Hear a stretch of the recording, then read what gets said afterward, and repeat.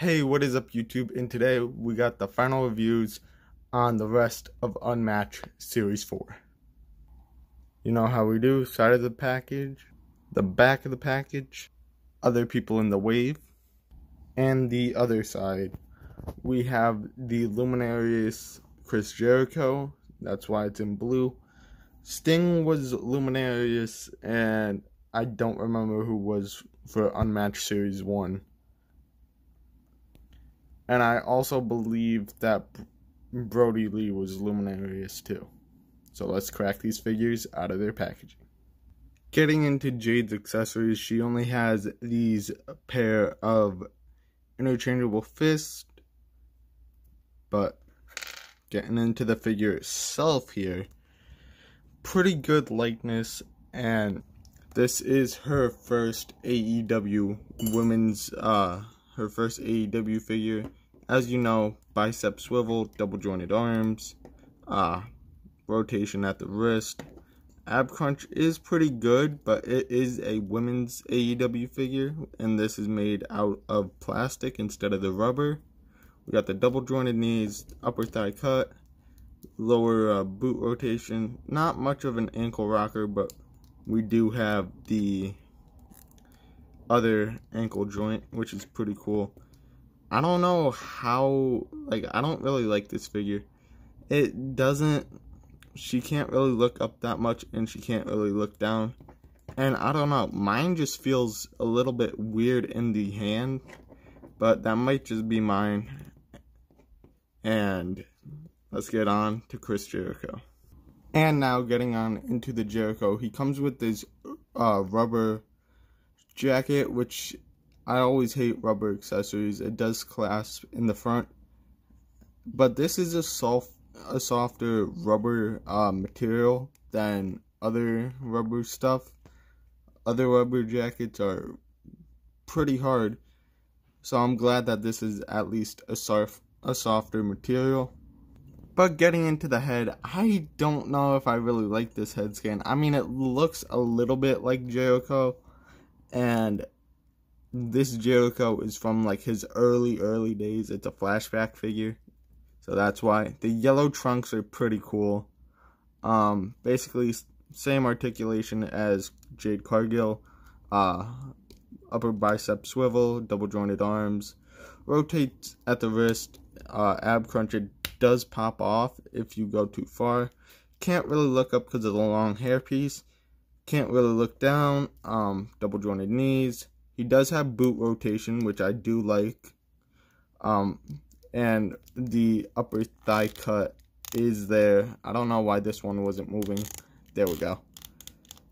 And he can do the splits. That's another thing I forgot to mention about Jade. She can do the splits as well. But overall, I do like this figure. This figure I wasn't too excited for, but it lived up to the hype.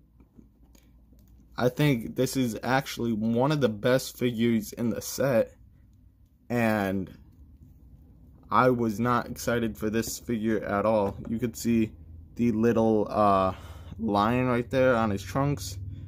It says lion, has the gold little tassels, plain black knee pads, lion, and then lion right there on the kick pads. So let's do some posability. But before we get into the posability section, we have the Series 1B Jericho, the Unmatched 4 in the middle, and then on the right, the Unrivaled Series 8. They all are different, and they all look very good.